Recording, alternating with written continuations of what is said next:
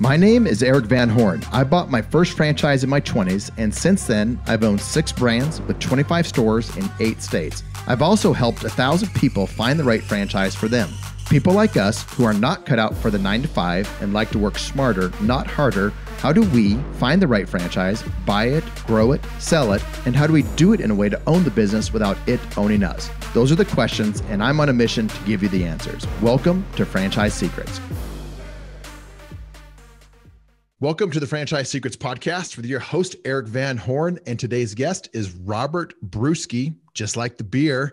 And we are going to be talking franchising, like going from Canada's version of Wallstreet into inventing stuff, into becoming a franchisor in one of the coolest spaces of virtual reality. And I'm glad I said it the right way. I'm probably going to say VR the rest of the podcast. But Robert, I've seen you, I've heard you, I've been excited to get you on the show. So welcome. Yo, what's shaking, Big Papa? Erik, I'm so excited to be here. What's cooking? Oh man, life is good. Life is really, really, really good. Awesome.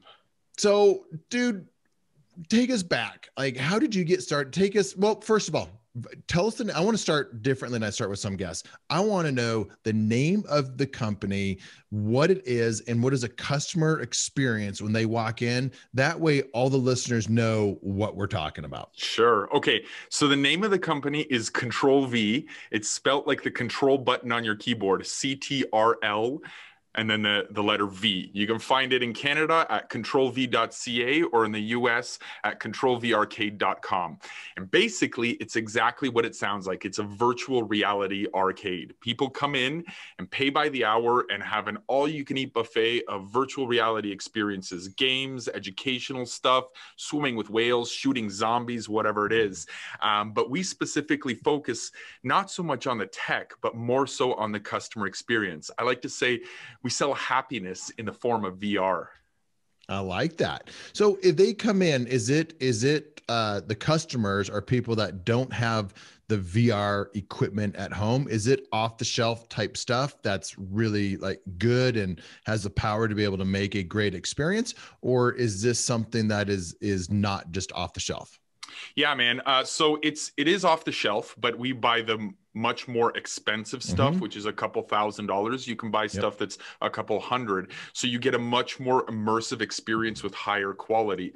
But the customers that come in, for the most part, they don't have it. They may not be able to afford it, or they don't have the desire to be able to afford it. But we do get some people that already have it at home and still come in, which is so rocking. Well, because I mean, I think some people think about franchising, everything has to be different. There has to be the goggles that nobody else has or whatever. So I'm fine with things that you can go buy off the shelf, and then you create the experience, and experiences like you're creating happiness in there, right? So, so experience can mean a lot of different things, but you get the stuff that is off the shelf and you're piecing it together. You're giving them everything that they need, because most people are going to be spending thousands of dollars on VR type of stuff. And if they do, that's probably not your customer. So, but your customers, they probably have the Oculus Go, or, some of them might have that, but the experience that I've heard, like we have the Oculus Go here, but the experience at the next level stuff, the next level price point that I was not ready to spend the money on, that's what they get when they go into a CTRL V. Is that accurate? Yeah, for sure. But there's one other thing that they kind of get that they don't get at home, and that is the ability to play with friends. If you fork out all this money to buy something expensive, you're taking turns in your household. And then that doesn't mean that your friends got it or can afford it. So you can come in with like a group and tag team some zombies if you want. You know what I mean? Yep. I like that. So that's really cool. So that's the brand. That's where you are now. You've been hit by COVID. You've done some really great things as a franchisor. And there's a bright future ahead. I want to get into all of that, and then I want to get into you as a first-time new franchisor. And I know that you have a coach, and you are, you're helping people out there, and you're just a giver. I want to get into all of that, but I want to go back, because you were Canada's version of Wallstreet before you were CTRL V, right? So go back to the beginning and catch us up to speed. Yeah, man. So I worked in Canada's version of Wall Street called Bay Street, in buy-side investment management. So we were generally a hedge fund, but we were really like a great place to work. You know, like everyone was friends. The CEO would invite you over to his place, and his wife made you like gourmet macaroni and cheese, and it was really cool. And we managed some big money. You know, Bill and Melinda Gates, Harry and Larry Rosen. You know, we worked with Warren Buffett, but then there was a bit of a culture shift. The leadership changed, and it started to become a bit more like Wolf of Wall Street. And I was like, all right, this really isn't for me, you know. So I left and I teamed up with a buddy of mine, and we created a company called Pipe Dream Interactive, and we invented a piece of cinema eyewear that was bifocal. So we worked with the guys that created 3D, and we patented this stuff, and we did the rounds in LA. You know, Warner Brothers, Fox, Universal, Sony, you know, Robert Downey Jr., J.J. Abrams, all these guys. And eventually we struck up a deal with one of these studios, and we were going to release a movie built around this stuff. You know, we had a deal with a distribution deal with some. So you were deep down. You at this point, you're deep down the road with this. Like you are spending money and you have buy-in. You almost got a deal, or you did have a deal. So keep going. I mean, you're deep into it. Yeah, we're so deep into it. And so what happens is we have an investor who was a celebrity, and he got accused of some legal things that he shouldn't have done. Now, he was ultimately acquitted. You know, it was a false accusation, but the problem was that now nobody wanted to work with him. And as a result, nobody wanted to work with us. And so we were sitting there in a Tim Hortons, one of these Canadian coffee and donut shops. A franchise. Yes, also a franchise. Yeah. And we're like, what's next? You know, do we pivot this into gaming? And that's where the idea came around that VR, although it has been around for like 30 years, it was now going to become consumer ready. They announced it at CES, and we're like, all right, let's get on this. Let's make it, commercial. And so we called the hardware manufacturers, and they're like, listen, little boys, nobody's going to play this.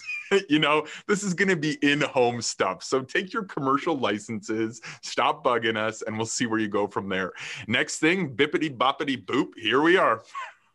Man, so when did you start franchising? Well, give us the franchise journey, because I want you and I have spent time on Clubhouse together. If you don't know what Clubhouse is, it's a social media app. Just check out Clubhouse and the app. You have to have an Apple device, which everyone should have anyway. But check out Clubhouse. There's a lot of cool franchise talk going on there. I'm in there talking from time to time. So is Robert, and that's how we actually got to know each other.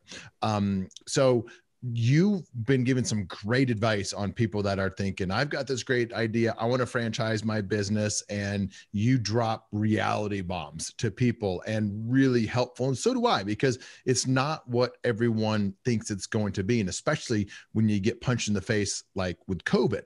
So, but I want to understand from you, when did you decide to franchise? What was your thought process like? And think about, like, if there's some people in the audience that are thinking about franchising their business. So take it from that angle, or franchisees that are thinking, this looks so easy, I should just start a franchise. And maybe they should. I was a franchisee. That's how I got started on the franchisor side of things. But Bay Street, I think you said, is it Bay Street? Yep. To Wolf of Wall Street, didn't like that, into technology, movie, interesting stuff. And then boom, Control VR. How did boom, Control VR happen? Right. So when we opened in June of 2016, and we just went gangbusters right away. Everything was so fruitful. We were trailblazers. We were creating an industry, not just a brand. And as we built it, other people would jump on the bandwagon, mom and pops would build it and all that sort of stuff. And it wasn't working out so well for them. And we sort of did an analysis, and we said, listen, because of the team we've compiled, we have so many different facets of experience. So we've been able to nail this business model, the economics of it, the operations, all that sort of stuff. So we need to grow. Our mission is to help make VR accessible to everyone. So what options do we have? Well, let's see if we can get a bucket of money sitting somewhere in our basement and start opening up corporate locations. Did you find the bucket? We found a bucket. There was no money in it. So we're like, all right, this is going to be pretty slow, and we sort of need to speed it up, because if somebody else goes into our market and damages it, then when we go there, we've got this whole re-education thing that we've got to go through. So what other options do we have? Well, I mean, franchising is an option. You know, we don't know too much about it. I know the valuation component of franchising because of my financial background, but that's it. So we're kind of, you know, chomping at the bit, figuring out what we should do. And then one of our customers shows up and says, hey guys, I want to buy a franchise. We're like, what? Okay, so this happens basically 2 or 3 months after opening. Okay. Did you ask him how big of a bucket of money he had in his basement? Yeah. Yeah. We do all the financial screening and all that sort of stuff. It's important, right? You got to be financially prepared. So you had this customer come in and they're like, I'm ready to buy a franchise, and you're not a franchise yet. And so then what? Yeah. So then we're like, all right, let's figure this out. This is what entrepreneurs do, right? We jump off a cliff and then look for our parachute. So we're like, all right, where do we start? So we called our lawyer, and the lawyer's like, all right, well, I can draft up an FDD for you. There's nothing like you. So I'm going to try to take another FDD from an industry that's most similar and alter it. All right, so we got this FDD, and we know that there's an operations manual, and we start picking through it. Eventually, this guy does sign up and become a franchisee that October. So when did he, like, how many months from the time when he first walked in and said, I want to be a franchisee, then before he became a franchisee? Yeah, it was 4 months until he signed, and probably 6 until he was open. Wow, that's pretty fast. That's really cool. I mean, it's easy to say I want to buy a franchise, but he was serious. Yeah. But you know what? The thing is, he was a customer. So that's testimony to us providing a good product, right? Customers are huge fans and supporters of your brand. So at that point, we're like, all right, looks like we're going down the franchise route. So what do we need to do? And so we focused a lot on, I guess I would call it the back end. So making sure we have all of the systems developed, the processes, the training, you know, the tech, everything that a franchisee needs to be supported. Okay. And I think we nailed that. But one thing we overlooked, which we later had to turn back and start building on, was the coaching or relationship component. And that was one of the missteps that I think us as franchisors saw was, you know, this isn't just step and repeat. You don't just document everything, sell it, and then collect money. You're now in the relationship game. They are business partners. All that back end stuff that you've been developing, that's got to be working like clockwork. It's, you know, it's their support system, but you're there to build their relationship and help them grow and be profitable. They're your new customer. I mean, as a franchisor, you are in the business of helping franchisees become successful. And it's not just it's just a system, you know, it goes beyond that. And a lot of times these people that come from corporate America are not like, they are used to hiring, they're used to firing, but they're not used to doing the types of things when it's their money on the line. So I've always found that interesting too. They're comfortable when it's somebody else's money. Somebody else is really responsible for the ultimate decision, not them. But as a franchisee, now they are putting their money on the line and their decisions impact their business. So you were managing the relationship. So did you develop the systems with him as like the guinea pig franchisee, or did you have those kind of developed before he became a franchisee? You know, we had a few things developed, but the majority of which we developed with him. Like, poor guy, I look back on the training that he got, and I was like, oh man, this was like 2 days of you just watching us do our stuff. Now we have 10 days of like in class, on the floor, everything, right? Same with, you know, different requests like, hey, you guys need a loyalty program, or you guys need a membership system, or you guys need to fix this issue that's happening to help improve the customer experience. So he was our guinea pig, but ultimately, like, he was really our business partner, you know, sharing this information and helping us build this awesome company. So he walked into that as a new franchisee, knowing he was, you know, the new guy, and you're going to be building it with him. Is that was kind of the expectation? Yeah. Yeah. He knew it for sure. What was, so what were some of the biggest challenges that you faced as you were building with him, that first franchisee, or the biggest lessons learned? So challenges or lessons? Yeah, I think, you know, one of the biggest challenges I'll say as a franchisor was when you're a franchisor and you enter the franchise industry. And I'll say that there's a difference between the franchise business model and the franchise industry. In the industry, there's a lot of sparkly, shiny items, and you're like, oh yeah, I can get that, and I can get that, and that, and that, and next thing you know, you're like, whoa, I can't afford all of that. I'm brand new, you know. So you need to figure out a way to replicate that. You know, if you need a booking system and there isn't a booking system out there, you've got to figure out a way to work with what exists or create your own. Same with loyalty programs and whatever it is. You know, the licensing of our games didn't fit into the economics of our business model. So we had to figure out a new licensing system and negotiate it independently with each one of our suppliers and vendors. So that was a big challenge, I think, that we had to overcome.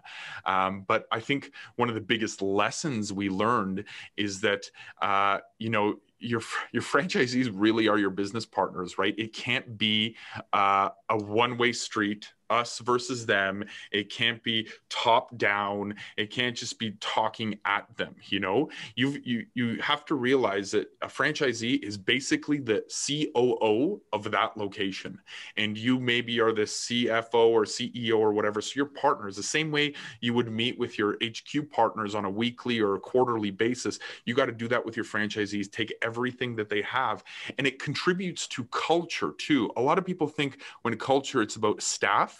But like you said, Erik, essentially your franchisees are kind of like your staff, you know, so you're building and implementing a culture there. And if you don't realize that you work for them, you're never, ever going to get the culture that you desire. So at Mighty Dog Roofing, we are implementing EOS, or Entrepreneur Operating System. It comes from the book Traction, who Gino Wickman wrote that. So we use that at the corporate office, and we have our roles, and that's our way of doing things. There's a lot of different ways of doing things, managing different businesses like that. We've chosen EOS as our model. We're also doing that with our franchisees. So it's the Traction, the Entrepreneur Operating System, that we are going to manage with our franchisees, to have meetings and KPIs and all of that, so they know what to do. And I think that's going to help them manage their business, because hopefully they're going to do the same thing with their team as well. So give us an idea of like what you've seen that works as support for your franchisees, because you mentioned some different meetings, maybe it's weekly or monthly or things like that. What have you found that works well for you as a franchisor and your franchisees really like, or at least they see results by doing it? Yeah, man, we use Traction as well. We didn't deploy it until about a year or two into it. We were told about it from Angela Cote and Dan Monahan. They both informed, and we're like, all right, let's try it. But it's a great base, right? Like it's written like a manual, which I love, not like a, you know, existential business sort of novel. And you can deploy that stuff, but it really focuses on, like you said, the operating system. It doesn't so much focus on the relationship. So to touch on your question about support, I found that when a franchisor builds, I'm going to be very intentional with my words here. When a franchisor builds support systems, they kind of act as a 1-800 number, you know? So, hey, you need tech problems? We'll help you. We'll have a troubleshooting guide. We'll have, you know, a knowledge base where you can go, hey, you need help with marketing? We've developed this ROI tracking spreadsheet and all the assets and all that sort of stuff. But it's up to you to use it. So you can bring a horse to water, but you can't necessarily make it drink, right? So to me, that is the support.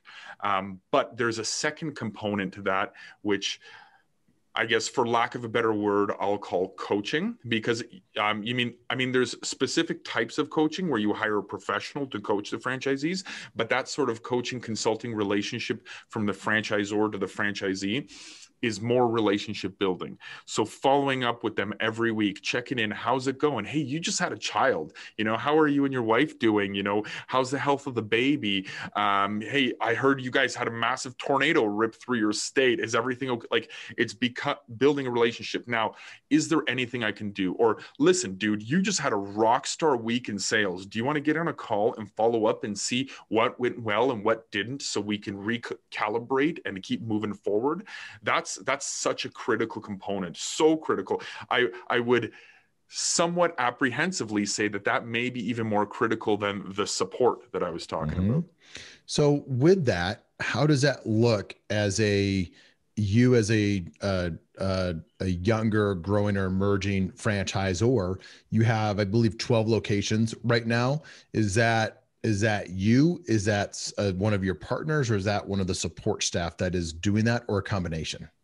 You know what? I would say that as a young emerging franchisor, it is important for like the founders to be that person, because I think it's a rule of thumb that the fran dev person, or the person who does the sales or closes the sales, is the founder. So ultimately your franchisee buys into you and your vision. You know, you're selling them on it. So for you to say, all right, awesome, sign here, and now I'm going to hand you over to somebody, you know, when you're bigger and you have to do that, there is mechanisms on how to do that tactfully. But when you're small, like I said, you guys are partners, so you've got to be that team, that group that builds that relationship. And so I try to instill that within our partnership base and our management base as much as I can. What would you tell a franchisee that is wanting to have a good relationship with their franchisor? And they may have it, they may not, but they're thinking, how can I have a good relationship with my franchisor? As a franchisor, what would you say to that person? Right. All right. Awesome question. And by the way, we haven't prepared for any of this stuff, which is usual for my podcast. But you know, the way that I like to do podcasts is to just do follow-up questions and go down a path, because I think a lot of the questions that I have, I get to talk to a lot of people. And so I kind of understand the audience, and from a franchisor standpoint, from a buyer standpoint, and a franchisee standpoint. So as you're answering questions, I'm always kind of filtering my next question based off of a buyer, a Z, or a Zor. So if you remember the question, go ahead and answer it. All right, cool. I got it. All right. So if I was giving advice to a franchisee specifically on how to build a great relationship with their franchisor, I would say become very cognizant and understanding and knowledgeable about what the franchise relationship is like, you know, because I think one of the biggest points of contention that happens in franchise industry is that the franchisee will start to drift off this path where they're like, okay, this is my business. Like, I can do whatever I want, you know? And then when the franchisor has to pull them in, they get offended. And they may not realize that the franchisor isn't pulling them in because, you know, they want to dominate with some sort of tyrannical power. But in fact, the franchisor is trying to protect the brand for all franchisees in the system. So I think if a franchisee understands the obligations that a franchisor has, then I think the relationship could be a lot better. And they may also see like, wow, this franchisor is actually going above and beyond. You know, they don't have to help me with this, and they're here helping me with this. They're sending out that olive branch. So let's make that awesome relationship. Speaking of a franchisor going above and beyond, and emerging brands. So I hear it often from different, mostly franchise buyers. They are thinking about an emerging brand. They really like whatever it is. It might be the industry, it might be the leadership, it might be a combination of both. And yet they realize it's an emerging brand, which most franchises are going to be. Everyone's going to be an emerging brand at some point, right? And then a lot of those don't make it. But that's where a lot of people are buying emerging brands. Even if they've sold a lot of franchises, doesn't necessarily mean it's not an emerging brand anymore, right? They're still growing. So the question is, as somebody looking at buying into an emerging brand, what is your philosophy or mindset around helping your first like 10, 15, 20 franchisees in terms of just your mindset around them? Because once you hit 100 franchisees, you have a pretty large corporate structure. And at that time, they're coming into a well-oiled machine, and it's just plug and play for them. It's different. But, you know, I know what my mindset is as a new a new franchisee. We just added some more franchisees this week in Mighty Dog Roofing. And I know what we're saying at corporate about these new franchisees. In your mind, what was it or what is it when you have a new franchisee coming on board and they know you're an emerging brand and they look at you wide eyed and they're like, this has got to work for me? Yeah. I think so. To preface my answer a bit, I think it's important that everyone sort of understands that the success of a franchisor and the ability to bring on more franchisees is so dependent on the success of the first few, right? Mm-hmm. Their profitability, their mindset, their happiness. So I think what I do or what we at Control V do with our first franchisees is we kind of fall into a mindset of realizing that we are in business together, that we haven't just taken their money, that we're there helping them. And when they have struggles, we're going to have struggles. When they can't sleep, we're not going to be able to sleep, creating a culture of compassion and understanding and people focusedness, empathy, sympathy, a culture of caring. It builds that relationship because now they're not just investing in your business, they're also investing in you and they believe in what you're doing. So they're giving, for us at Mighty Dog, $200,000-$300,000, give or take. And that's, for a lot of them, that's a lot of money. How much is it at Control V? About the same, $200,000 to about the same. So let's say anybody given a couple $200,000 to $300,000, they're investing into their first brand. That's a massive amount of money. It's a lot of money, period. It's a lot of money to the people that are going into business for the first time, or maybe they're going into, it's a diversification play. It's still a lot of money going into a business. And I feel the responsibility of that. You feel the responsibility of it. And it's interesting. And it's hard to tell it to a new franchisee like that, but we have more on the line as a franchisor having you be successful than you even have on the line being successful, because what it takes to, like, we are just starting the business, right? Any emerging brand is just getting started and they have to make it work. When I say they have to make it work, it means their first 10, 15, 20 franchisees have to make it work for that franchisor to really be long-term successful. And, and that's why a lot of franchises never get to the point of long-term success. So like, in my mind, they're thinking, Erik, this has got to work for me. And I'm thinking, no, you have no idea how much we are going to be helping you to make it work for you, because your success is the success of everybody else that's going to be coming when we're at Franchise 100. Similar type thought processes you have, right?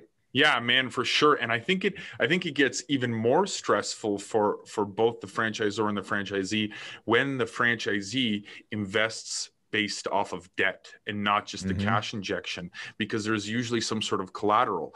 And, like a tax accountant will indicate that debt financing also has a tax shield behind it. So it becomes a little bit more efficient from a tax perspective than just cash financing. So not only are they into this, but they may have leveraged things like their home or their, retirement or whatever it might be. And if they have purchased other stuff or they're leasing different things in any retail concept, there's going to be most likely some type of personal guarantee on the lease. So there's just a lot that's on the line. Let's go this direction. I've been just watching and reading, some different shows or videos, and I've been reading some different books and reading some things online, and I'm understanding this, the high performing people are the types of people that they understand the risk, but they are just in there. They get in and they're going to fix it. They're going to grind. They're going to work, even though that may not be the end goal. Like I had the 4-hour work week for a while. I loved the 4-hour work week. I got tired of it. Most people try to retire early. I just wanted that 4-hour work week where I had extreme freedom, but I go in cycles, and now we're ramping up Horsepower Brands and Mighty Dog Roofing. And I'm enjoying getting into the grind and just making it work, and some early mornings and late nights and things like that, because I know that there's an end to it. And as a business owner, new people coming into it, I think they want the end without the hustle and the grind and the challenges and embracing that. So like, what are some of your thoughts on that? I couldn't agree with you more. I mean, I'm kind of the same person. I love that grind and that hustle. You might be able to see the posters behind me, right? You know, that's part of who I am. You know, somebody asks you, how do you identify? Somebody may identify as like a skier, you know, or a kind person or whatever. I identify as an entrepreneur, and all the facets that come along with an entrepreneur, you know, being able to be resilient enough to carry the stress and then get in and grind and hustle. And so because Control V is an emerging brand, it's an emerging industry. That's one of our 10 DNA of a franchisee type of stuff, right? But even if you have this mentality of an entrepreneur, sometimes you sort of you lose it, right? Like you wake up in the morning and you think about all the struggles that you had in the past, and that changes your mindset, and you're now living in the past. You're living in all the hurt and pain that you had previously, and you need to get over that. You need to think about what the future holds and how you're going to get there, and change your mindset from scarcity to abundance, so you can reinvigorate that awesome entrepreneur in you, you know? So I want to shift gears again. When someone goes from research mode to, oh my gosh, I'm about ready to buy this franchise, to actually wiring the money, and franchise agreements are signed, money's wired, I've seen for myself and others, there's something that just changes. And all of a sudden it goes from, should I do this? I have a parachute. I have a parachute because I don't have to, you know, I might not sign, I might not wire the money, to it's done. And now they're all in. And I love that. And there's something that just shifts, and it's go time with that type of person. What advice would you give that person that's just signed their franchise agreement and they are ready to go? And I'm sure you've seen it, and you will be having more of those, and, you know, especially as we move out of COVID and whatnot. But like, what advice would you give to that person that just signed their franchise agreements and they're with an emerging franchisor? Yeah. Okay. So another one of the 10, you know, components of the DNA of a successful franchisee is patience. So I love. Is this your book? Is this the future book, or no? You have coming out the actually, my franchise coach, who is Angela Cote, designed. Yep. Yeah, and so I've absorbed these now. It's her book. It's her book. Yeah, she's great. She's great. So it's patience, right? Because although now my team would kill me for saying this, but we can get. I'll make sure I put this on social media, all bold, and I put tens of thousands of dollars of advertising behind it, so your team definitely sees it. So continue. Okay. So we can get a franchisee open in 2 months. My team will be like, Rob, do not say that, right? That doesn't happen, right? And so the same thing goes for a franchisee. You've got all this vigor and excitement and ready to rock and roll. And I'm like, you know what? You're probably going to be delayed by your municipality because they have no idea how to zone you. They're going to think you're a water park or a casino. And then there's all these other permits that you need to get and all that jazz. And so I try to figure out a way for them to take that excitement and harness it. And I try to get them to harness it into something that they can do without hurdles or obstacles provided by a third party. And usually that ends up preparing for grand opening through the marketing that you're doing for grand opening. It's hurry up and wait at a lot of times. And we were just having that discussion because we have new franchisees coming on board with Mighty Dog Roofing. And by the way, if you're interested in Control VR, reach out to Robert at how do they reach out to you? I love VR at controlv.ca or I love VR at controlvrk.com. So if you're interested in Mighty Dog Roofing, go to Erik, Erik, at ilovefranchising.com. But if you're interested in both, just hit me up. On a serious note, if you're interested and you want to have a conversation with Robert, that's how you reach him. If I'm getting more and more people from the podcast that are looking at Mighty Dog Roofing, just reach out to me, Erik, Erik, at Mighty Dog Roofing, or call with Erik.com. But anyway, where was I going with all of this? Do you remember? No, I have no idea. We completely distracted. We did. I know where I wanted to go at some point is happiness. And we're going to listen back to this. Oh, Oh yeah, you were talking about how quickly you can get your franchisees open, and then it's hurry up and wait. And that's where I was going. As we're bringing on new franchisees with Mighty Dog Roofing, I would want them to start marketing and doing stuff sooner, because I know that's how I am as a franchisee. I want to get going. And then Wisdom came in, Josh Skolinek, one of my co-founders with me, who has a lot of franchisor experience with 2 brands. He said, wait a second, that's what they want. That's what we really want, but that's not really what works best for most people. Most people, that's what we want, but you have to wait and get the foundation right, whatever that is, certain training or certain things, and let them come through training and then go, because what difference is a week or 2 or 3 or 4 really going to make long-term when they are set up with everything correctly? So I appreciated that about him. There's reasons why we have certain things in place in terms of training, and you got to walk before you run. You got to, crawl before you walk. And so some of those things need to be in place. And some of it's just the landmines that franchisees don't know about. Like you said, it might just be the city is going to be bringing in some challenges because they just don't know about it. So that's one of the things I love about franchising is us as franchisors. We know the pitfalls because we've done it before. And Josh has done it as a franchisor before, but we also have the industry expert part of Mighty Dog Roofing that's done it and seen it before. And that goes for any good franchise.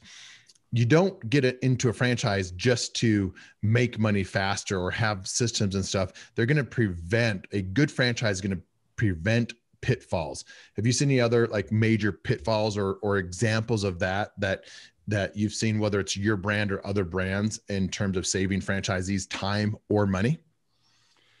Oh boy. You know what?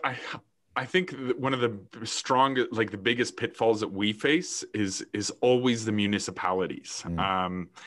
It's probably not common for all brands, but because we're so different, the cities just have no idea how to zone us. And so we try to solve that. Like we've got like our website and our brochures and all that sort of stuff that explain that we aren't one of those 1970s or 1980s arcades that have got a whole bunch of riffraff and trouble hanging around, but we'll get lawyers involved and real estate agents involved to try to negotiate through this stuff. But I think from a very existential level, not one of the strongest, biggest pitfalls that I see is where the franchisor will be like, all right, we got them in. They're trained, so they know everything. We've given them all their resources. They're so excited. Now rock and roll, baby. Go forth and be fruitful. And then they're like, all right, who's next?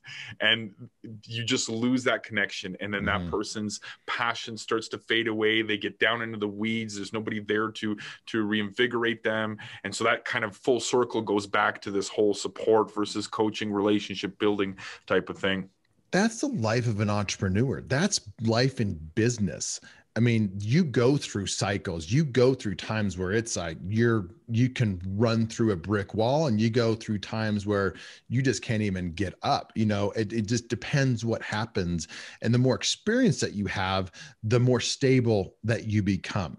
And I had a mentor a long time ago that said, Eric, don't get too high with the highs or low with the lows. And so stability and just being able to be, resilient through a lot of different things. That's why COVID didn't really impact me very much. It impacted me, but it didn't impact my mindset. I went into how can I help more people? How can I do these different types of things? Because there was impact all around me, but I knew that I wasn't going to let that change how I made decisions and whatnot. So, but as a new franchisee, as a new business owner, period, and I think that's an excellent point, because if you are just doing something on your own, you will experience that. And you will probably have to hire some coaches to help you through stuff. And that costs money. A good franchisor is going to be there to help you through that, because they know that no matter what you say, you are going to go through different stages of the franchisee-franchisor relationship, of handling, the ups and the downs with business, because there will be ups and downs, period, because that's just the way business is. And the point of it is the purpose of it is with a franchise, franchise, you eliminate a lot of the ups and the downs, and you have a go-to place or person or somebody on staff that can help you figure things out so you don't have to do it on your own. And not only just that, but you have franchisees in your system that can help you do the same. I mean, you probably see things very similar, right? Yeah, man, 100%. That's so important. You've got that support network, so leverage it. And, staying in constant communication with your franchisees, as a franchisor, if you're self-aware enough and not so much like ego-driven or whatever you want to call it, you can foresee when they're hitting that wall, and then you've got to double down. I got to save this person. So at the very beginning of the podcast, you mentioned happiness in a sentence that was basically like who you guys are, or the result that you're giving your customers. Why don't we go into that a little bit? Because as soon as you said that, it made me think of, Tony over at Zappos, because they had a similar type mission. I mean, he passed away, but Zappos, I read the book and I know people that have been there and they were around him. And so go into the happiness thing. Man, I love happiness. Look, I think, when I say we sell happiness in the form of VR, it's a nice sort of slogan and it's kind of alluring, but it's true. You've tried VR, but when, for somebody who hasn't, they come in and they're kind of apprehensive. They're like, I don't know what's going to happen. I've heard people vomit. Nobody's vomited at Control V, but I heard about that. And like, I saw Howie Mandel freaking out because he's afraid of heights. And what's this going to be like, So getting them in there and being able to be sympathetic and empathetic to their apprehensions is so important to them having a good experience. When they leave, they are grinning like if they didn't have ears, their smile would go all the way around their head. And so you're fostering this community of happiness focused or centered around virtual reality. And so that has to permeate through the entire company. It's got to be staff, franchisees, franchisors, and then that permeates into your life. The way you interact with your family and friends, various vendors and suppliers, your landlord, you're running down the street and somebody gives you a hi because they're also a runner, you're not just like, who is this weirdo? Hey, we both run, it totally changes your mindset and your life in everything you do. And sometimes, I'll watch some YouTube videos, people talking about stuff. Marie Forleo, Kyle Cease, started watching Dr. Joe Dispenza as well. And sometimes when I speak to people, they're like, okay, yeah, this is all kumbaya stuff. Like, what are you talking about? But I recently saw a documentary where they've actually been able to verify this on a scientific level using quantum theory and things like that. When you separate two neutrons and you change the polarity on one, the polarity on another one will change as well. They set up a dark room with a light in the middle, and a computer automatically picked a different corner for the light to shine to. And then they put a plant in one of those corners, and the light just kind of knew that it needed to provide sustenance for that plant. So all of this like mindset, being, surrounding yourself with great people, which had historically just been considered very kumbaya, hokey pokey, is now getting verified and proven scientifically for the left brain community that's out there. And there's just more proof on how this is so valuable to business and everything. So I am man, listen, I'm so happy all the time. No, you can't be happy. When challenge time, like what do you do when you are at a different state? You are, you're down because of something or something that, maybe would have taken you down at some point, or a challenge or something really bad happened or might happen. What do you do? Okay, so that happens to me every single morning. When I wake up, the first thought that goes through my head is, oh, what do I got to take on today? Is this going to be the same thing as last week? Do you remember what happened there? That guy wasn't kind of happy. How do I fix that? My phone is going off like a casino. Every noise, all that sort of stuff. My email inbox, somebody's calling me.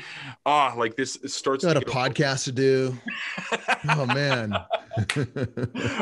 So what I do is I pray and meditate. Right. Mm-hmm. So both sometimes simultaneously, both independently. But my goal behind that is to try to eliminate all of that noise out of my head that I woke up with. So now when I'm done my prayer and meditation, I can set the focus as to where I go. I don't let my body become a slave to the emotions that I woke up with. My brain tells my body, now you will obey. Well, it's working for you. I like it. What are some of the, from a leadership standpoint, management standpoint, franchisor, what are you reading? What are you listening to that you think might be helpful, or maybe some of your favorite things that have an impact on your life that the audience might find helpful? Oh man. Okay. I'm always reading. I read so much. I watch so many YouTube videos. Like I mentioned. Do you read or do you do Audible? I do a combination of both. It really Same depends. here. Yeah. I mean, like I said, a lot of the YouTube stuff I've been watching has been Marie Forleo, Kyle Cease, that sort of stuff. When I'm reading stuff on the computer, it's usually news. And I try not to get bogged down in the negative stuff on the news. I want to know what's happening. You know, Tesla bought a bunch of Bitcoin, how this is going to affect, markets, just so I'm aware of the space around me. Then when how much time do you spend on that? I probably say an hour a day. And then I have other readings that I do that are book readings. So I love, Blue Ocean Strategy. That one I recently got a couple months ago. I regularly turn back to Traction because of the nature of the business. I really love stuff by Michael Lewis, which is nonfiction. So that's sort of the fun stuff. And then I've always got this time set aside for social media, and I'm talking like junk social media, like so that I can develop the right side of my brain, which is your center of empathy and compassion. Traction, our CFO, Tony, who I'm doing a podcast with today, and it'll release in a while, but he said, you have to read Traction again. He gave us as co-founders and staff, he's like, everybody read Traction again. So I'll be diving in. It's been a long time since I've read Traction. I'm sure it will be very different because I'm implementing it now versus just theory when I first read it. But I like where you're going with that stuff. I like kind of your routine as well. Any last bits of wisdom that you want to leave the audience with before I let you go? No, really. Better be good. It better be really good. I mean, everyone drops a huge value this is where everybody drops a bunch of value. So if you don't have anything like super fire, it's just going to go super fire. Okay. So this is directed to the franchisor community out there, anyone who's listening. And this is what I'll say is sometimes, but not always, a founder can be a good franchisor. I'm going to repeat that. Sometimes, but not always, a founder can be a good franchisor. So are you? I think so. Well, hope so.